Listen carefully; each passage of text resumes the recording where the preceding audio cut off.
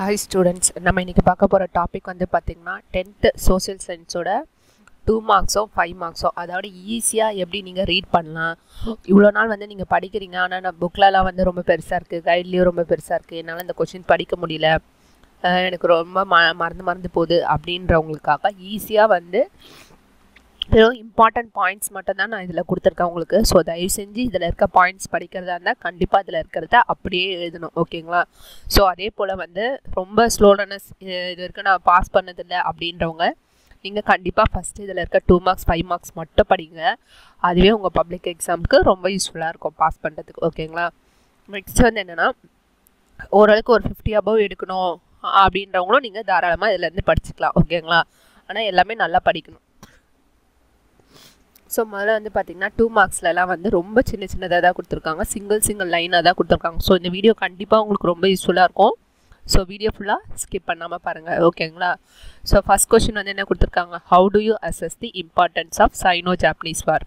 So இதில் வந்து இந்த 3 பாயிண்ட் தான் கொடுத்துருக்காங்க. இந்த 3 பாயிண்ட்டையும் வந்து நல்லா கிளியராக ஒரு பாயிண்ட்டை பார்த்தீங்கன்னா ஒரு லைன் தான் வந்திருக்கு. ஸோ அது நீங்கள் ஈஸியாக படிக்கலாம், உங்களுக்கு ரொம்ப ஈஸியாக இருக்கும், சரிங்களா? ஸோ அதனால் நல்லா படிச்சிருங்க. செகண்டும் அதே போல் தான், சரிங்களா? ஸோ ஒரு கொஷினையும் நல்லா ரீட் பண்ணுங்கள். எல்லாமே சிங்கிள் லைனில் தான் இருக்குது, ரொம்ப பெருசாகவே இல்லை. ஸோ இந்த 2 மார்க்ஸ்லாம் கண்டிப்பாக உங்களால் படிக்க முடியும், ஓகேங்களா? ஸோ இதெல்லாமே நல்லா படிச்சுக்கோங்க. ஸோ சென்டம் எடுக்கிறவங்க தயவு செஞ்சு இதில் இருக்கிறது எதுவும் படிக்காதீங்க, வேணா ஜஸ்ட் உங்களுக்கு ஹிண்ட்டுக்காக பாயிண்ட்டு நீங்கள் மறந்துடுவீங்க இல்லையா, அதுக்காக மட்டும் நோட் பண்ணிக்கோங்க.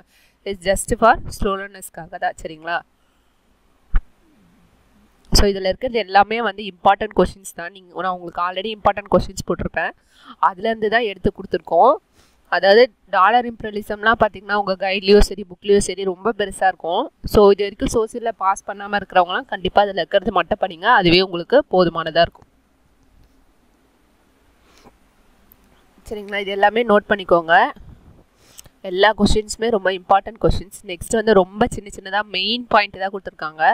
ஸோ தயவு செஞ்சு இதில் எழுதும்போது இதில் இருக்கிறத அப்படியே எழுத பாருங்கள், ஓகேங்களா?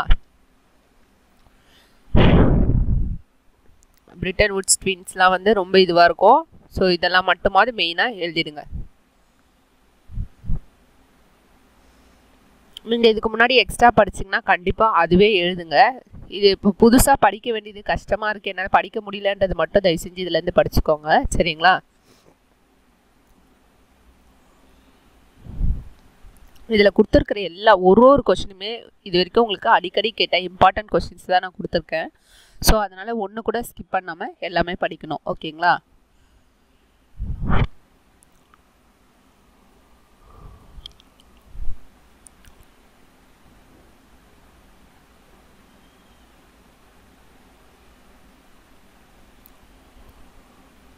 ஸோ எல்லாமே பார்த்தீங்கன்னா சிங்கிள் லைனில் தான் கொடுத்துருக்காங்க, பாயிண்ட்ஸ்லாம் வந்து ரொம்ப சின்னதாக தான் கொடுத்துருக்காங்க.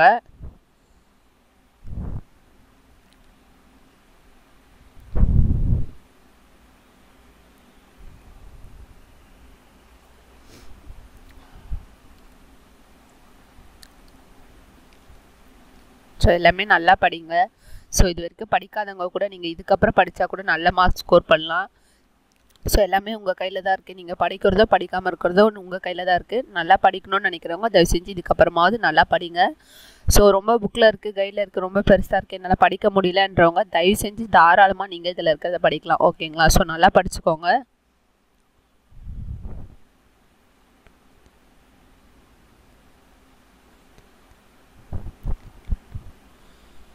ஸோ உங்களுக்காக தான் ரொம்ப சின்னதாக கொடுத்துருக்காங்க. ஸோ இது ரொம்ப பாஸ் பண்ணாமல் கூட ரொம்ப கஷ்டப்படுறவங்க மட்டும் இதை படிங்க.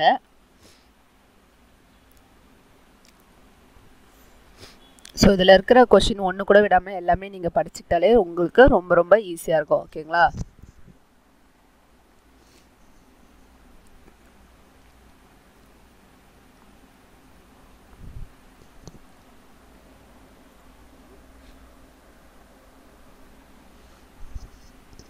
இது எல்லாமே வந்து ரொம்ப இம்பார்ட்டன்ட் கொஷின்ஸு.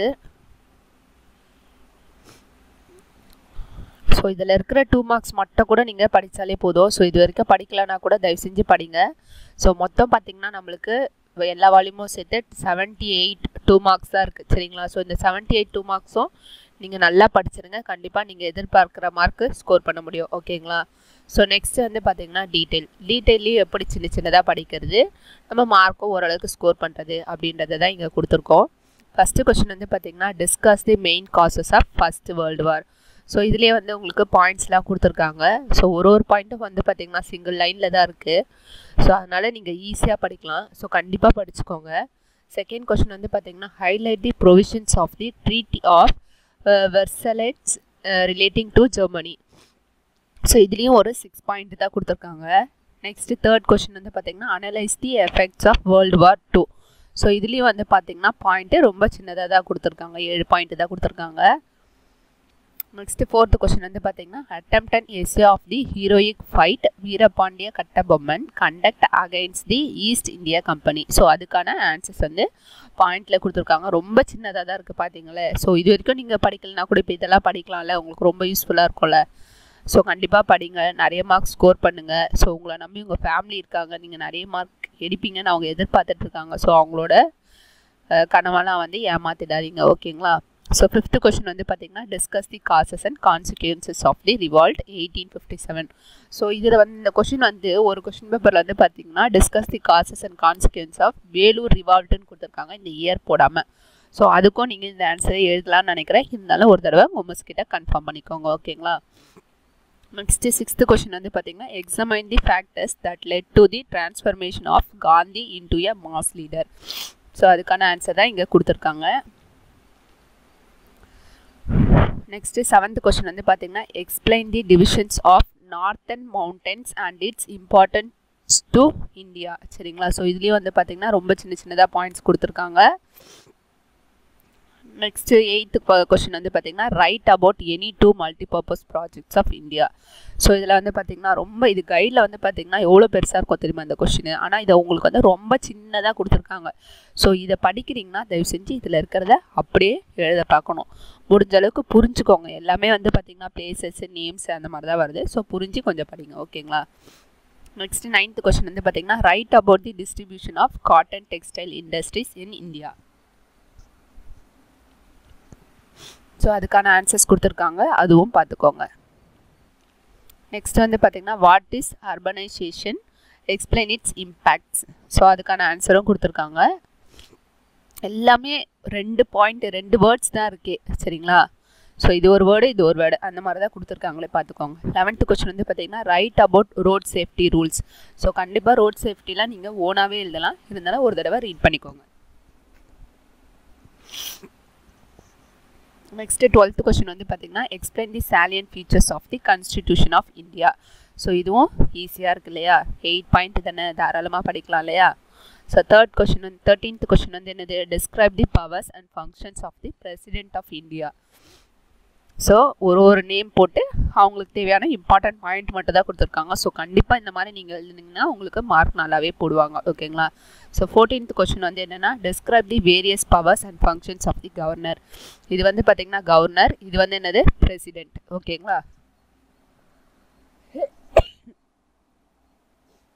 எழுதும்போது கொஷின் படிக்கும்போது கரெக்டாக ப்ராப்பராக படிங்க.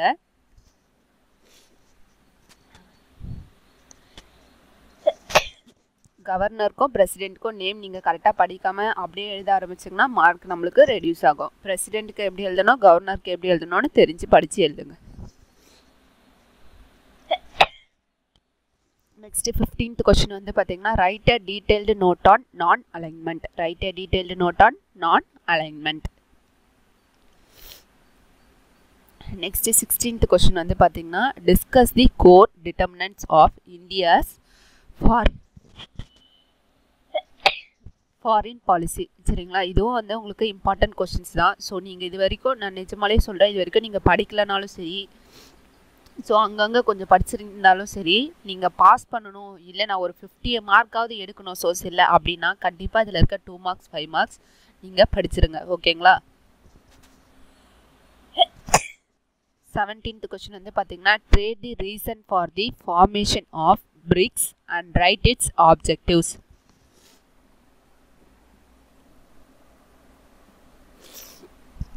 18th கொஸ்டின் வந்து பார்த்தீங்கன்னா briefly explain various terms associated with measuring of national income. 19th question வந்து பார்த்தீங்கன்னா right briefly the history of globalisation. So குளோபலைசேஷனோட types அதுக்கு ஒன்றுத்துக்கான மீனிங்ஸ் சரிங்களா. ஸோ 20 கொஸ்டின் வந்து பார்த்தீங்கன்னா right about the world trade organisation. 21 question வந்து பார்த்தீங்கன்னா elucidate why the green revolution was born. So அதுக்கான answer இங்கே கொடுத்துருக்காங்க. 22 வந்து what is black money, right the causes of black money. இது ரொம்ப ரொம்ப இம்பார்ட்டன்ட். ஸோ கண்டிப்பாக படிச்சிருங்க ஓகேங்களா. ஸோ இதோட அவ்வளோதான் நம்ம கொஷின்ஸ் வந்து முடிஞ்சுது. So all the best students, God bless you all. So கண்டிப்பாக நீங்கள் எதிர்பார்க்குற மார்க் வரும்னு நம்பி படிங்க. ஸோ நல்லா ப்ரிப்பேர் பண்ணுங்கள். ஸோ இன்னும் கரெக்டாக உங்களுக்கு 27 days தான் இருக்குது. ஸோ தயவு செஞ்சு படிங்க. இது வரைக்கும் படிக்கலனால பரவாயில்ல, இதுக்கப்புறமாவது படிங்க. ஒரு ஒரு சப்ஜெக்ட்டுக்கும் என்னென்ன தேவையோ அது எல்லாமே நான் உங்களுக்கு வீடியோ போட்டிருக்கேன். ஸோ கண்டிப்பாக இது வரைக்கும் பார்க்காதவங்க அதை பாருங்கள். இது வரைக்கும் சப்ஸ்கிரைப் பண்ணாதவங்க மறக்காமல் சப்ஸ்கிரைப் பண்ணுங்கள். இந்த வீடியோ உங்களுக்கு பிடிச்சிருந்தா லைக் பண்ணுங்கள், கமெண்ட் பண்ணுங்கள், சப்ஸ்கிரைப் பண்ணுங்கள் ஓகேங்களா. All the best students. Thank you.